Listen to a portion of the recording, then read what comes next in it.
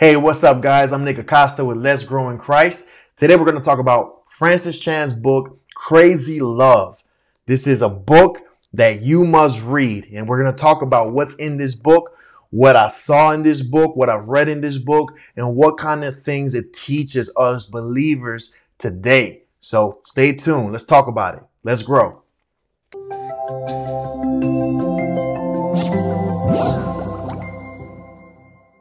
So I have my tea right here. Usually when I'm drinking tea or drinking coffee, I like to read the Word of God. I like to drink some hot tea, drink some hot coffee, read the Word of God, get the scriptures in my mind, meditate on the Word of God, renew my mind with what's God's will, God's instructions, God's commandments. Or I like to read a Christian book that's not just going to entertain me or give me somebody's story, testimony, and how they used to sin and how they came to Christ and all those things. I like to read a book that's going to remind me of what God's word says and emphasize things that the Word of God emphasizes in that are important to Christians today. So this is one of those books, Crazy Love. Let's talk about it. So I've never really listened to Francis Chan that frequently. I heard his name. In fact, I remember in Bible college, I had a roommate back in 2013. I had a roommate who had this book, Crazy Love, and I remember seeing it at the dining room table, and I looked at it, walked past it, and that's it. I never read it. I remember seeing Francis Chan's face. I never listened to him.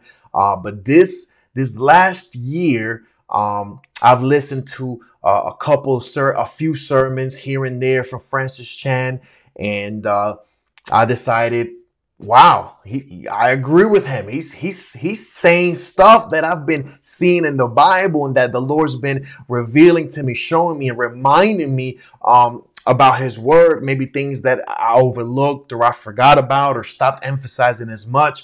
And so I decided to use one of Francis Chan's books for one of our ministry's book club. It was a marriage book, You and Me Forever.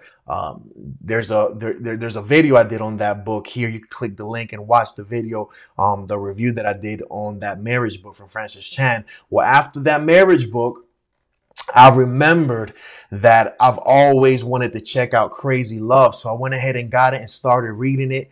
And I'm going to talk about that today. So Crazy Love is basically a book that has so much scripture that reminds us of who God is, what God's character is like, and how God is love and how much He loves us, and the depths that He went to save us, right? To make us His own special people through Jesus Christ. Praise God. And I want to talk about a few things that this book teaches. I think it's very, very important for us to get these things. One of the lines that I like from this book is this: the only sane response to His love is a wholehearted devotion to Jesus.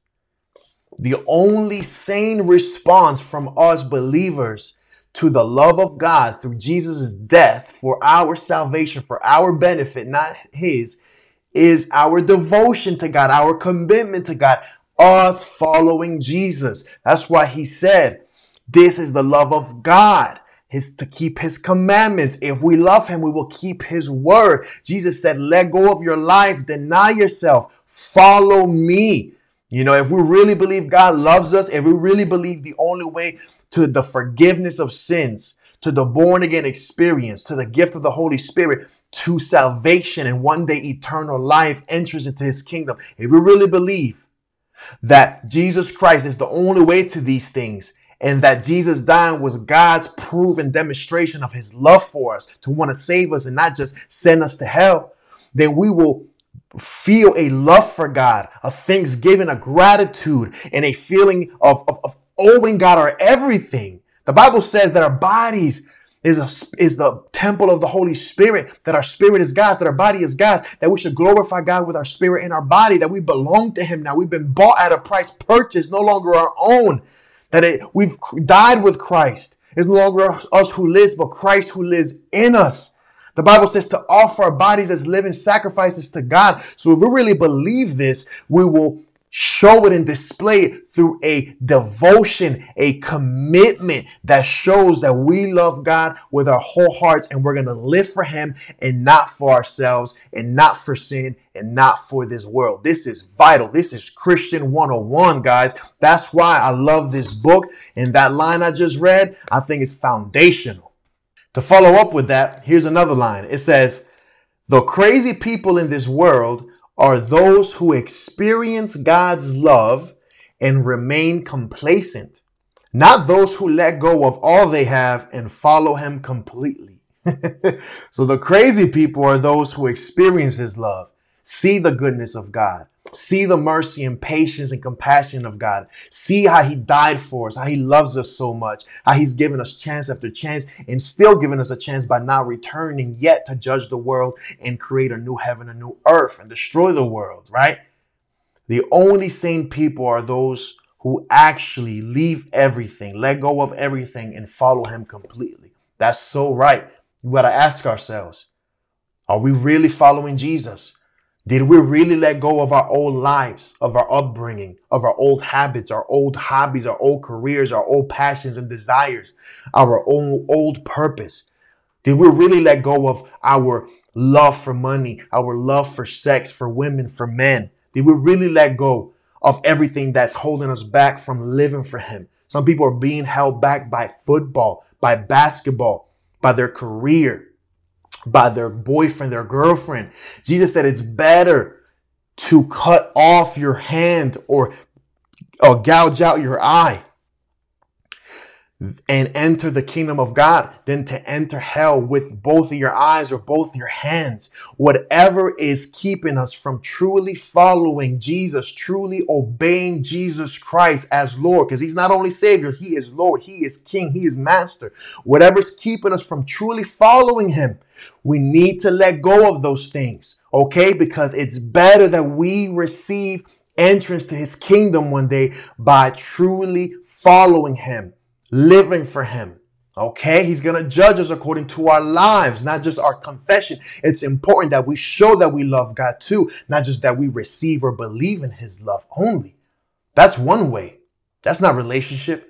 He said one day he's going to tell many, depart from me, I never knew you. Depart from me, you worker of sin, you worker of iniquity, of unrighteousness. We got to follow Jesus, guys. We got to follow Jesus and keep his word. Here's something that Francis Chan quoted in the preface only. To just read the Bible, attend church, and avoid big sins. Is this passionate, wholehearted love for God? So it was insinuating this isn't all that our Christian life is supposed to be. This is not what it's supposed to look like. Just, read the Bible, attend church, and avoid the big sins. We've all been or maybe seen the Christians who say, yeah, I go to church. Yeah, I read my Bible. I read a couple scriptures in the morning. Yeah, I don't murder nobody. I don't cheat on my wife. I don't worship any other gods but the one God. We avoid the big sins. I don't blaspheme the Holy Spirit, but that's not the Christian life that Jesus explained we would have and described. He described the life of good fruit, of good works, a life full of the holiness and the love of the Holy Spirit and the power of the Holy Spirit, a life of light, a life of influencing people and persuading people to follow Jesus if they want to become right with God and not burn in hell forever. Are we passionate about our eternity, our soul, our Christianity, our relationship with God? But are we also passionate about other people and loving other people? All the parables Jesus used were parables that pointed to the urgency that we need to have, about his coming, about him coming back and judging us according to our lives to see what we did with our salvation, with what he left us. And also the Good Samaritan, right? Also, the parables were also leading us to understand how he expects us to treat people right, with justice, with mercy, with love, with selflessness, consideration. So we got to think about those things. I definitely recommend this book. I recommend you read Crazy Love by Francis Chan. If you if you maybe you feel like you're not living out your Christian life, you're not obeying the word of God, if you don't feel the passion for God that you believe you should be feeling, if you're not doing the things you believe you should be doing as a Christian, as a believer, as a follower of Jesus, if you're not even sure if you're following Jesus correctly, I definitely advise that you read this book. I mean, we spent $10, $15 on meals. Some people maybe more, 20, 25, 30 on meals. This book is 220 pages is the revised and updated version. About 220 pages. Come on, for only what, 10, 15 bucks? We need to invest in our growth as believers. We need to invest in growing in Christ and being transformed, renewing our minds, and learning what God expects of us, and learning how God wants us to live. Amen. Because he is worthy of our love back to him. Yes, he loved us first. Yes, he died for us. Yes, he proved his love for us. But what about us? He says the two main commandments to love God with our everything. Is what you're doing, how you're living, a proof that you love God with your everything? Come on, there's 24 hours in your day, 24 hours. Ask yourself, how many of those hours do you spend knowing God, obeying God, seeking God, serving God, preaching the gospel of God? How many hours of those 24 do you spend actually living for God? Once you ask yourself, you will see whether or not you need to make a change. Come on, let's grow. So here's another quote that I like. It says, "It is important that we not measure our spiritual health by the people around us who are pretty much like us." And that's just sobering. You know, a lot of times, you know, we try to judge whether or not we're following Jesus or really living for God, or, you know, having holy conduct or not, according to the people around us. You know, well, you know, I don't cuss like him, or, you know, I don't cheat on my wife like him, or, you know, I'm not, you know, living for money like him, or, you know, we compare ourselves to people. But we got to ask ourselves, are we making Jesus and the life that Jesus not only lived, but taught and commanded? Are we making that standard what we're judging ourselves by? You know, when we examine ourselves, is it according to the word of God, or just, I think I'm more holy than them. I think I'm more holy than them. It shouldn't be us comparing ourselves with other people, because most people are not living for Christ. They're not walking in the spirit. They're walking in the flesh, in disobedience. So that's very dangerous. I love that he mentioned that. It's so good. It's so good. Another line here is, it says, he knows that he's great and deserves to be the center of our lives. Jesus deserves to be the center of our lives. It says he commands everything from his followers. He commands everything from his followers. And I'm going to go ahead and just stop there with those quotes from this book. Okay. So I think you've heard enough. I think that every believer should read this book. It's a really good book. It's really motivating, challenging, convicting. And it quotes a whole lot of scripture, and it puts scripture in such a good, healthy, sober, pure perspective, without all the, you know, Christianese and churchy quotes and all the sugar coating that sermons and preachers and YouTube videos and mega churches put on scripture. No, it's emphasizing what the text was attempting to emphasize to us, what the letters, the epistles, the parables of Jesus, the teachings of Jesus, is emphasizing what the teaching in that context was, and not what we've made it out to be so many times in the American church. So I definitely recommend this book. Man, I'm almost done with it. I'm not all the way done with it. I started reading it a few days ago. I'm almost done with it.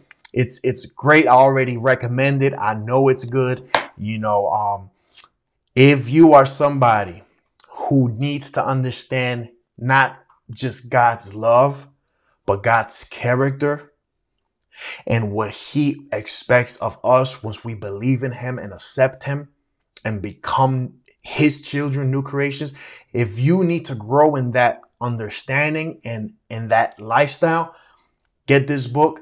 Leave a comment on this video. Let me know what you think of what I mentioned, of the lines that I read, the quotes from the book. Let me know if you have any questions. If you want to know where to get it, I can put that link on there for you. And I'll see you next time. I do appreciate you guys liking the video, helping me out by sharing the video to your social media, and subscribing to the YouTube channel if I've helped you grow in Christ in some way. I'll see you guys next time. Blessings. Let's grow.